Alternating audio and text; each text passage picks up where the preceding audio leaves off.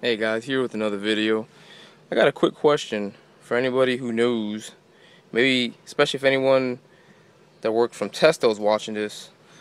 I called Testo and they're in the middle of trying to figure out what's going on, but I noticed a couple days ago I was retrofitting an old R22 system with r421a, as you can see right here, and what I noticed was my saturation temperature through the Testo app is different. Then this is another box of r421a, as you can see. That one's just about, well, it's not empty, but it's close to it. This one over here on the box, they give you the 421a PT charge, you can see right here. And what I noticed was, I got my Testo hooked up to it. I have, it's 137.9. Let me get it to focus here real quick. Make sure we get it good. There we go.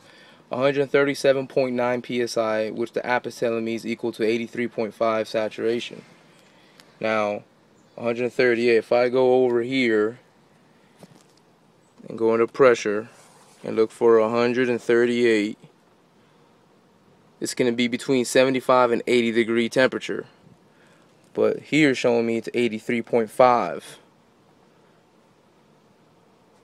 So according to the refrigerant drum PT chart, 83.6 saturation is going to be probably about 154-ish, roughly, between 150 and 154, and we're 138. So the PT chart from the refrigerant does not match the PT chart for 421a. See, I'm on there, 421a, and that's what I have on the PT chart, 421a.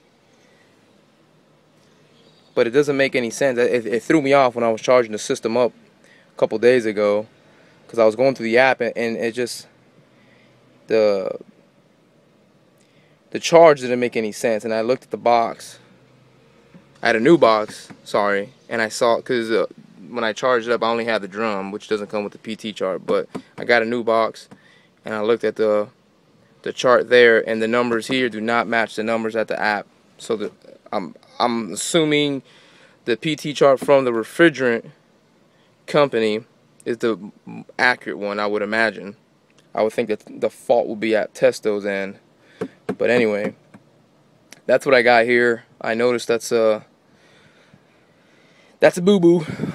So hopefully they can do some changes on the app and do a update. Probably because not many people work with 421a, I would imagine. But just thought you guys might find that interesting. If you are working on 421a, as of now, do not use the app. Use your drum PT chart. Alright guys, see you on the next one.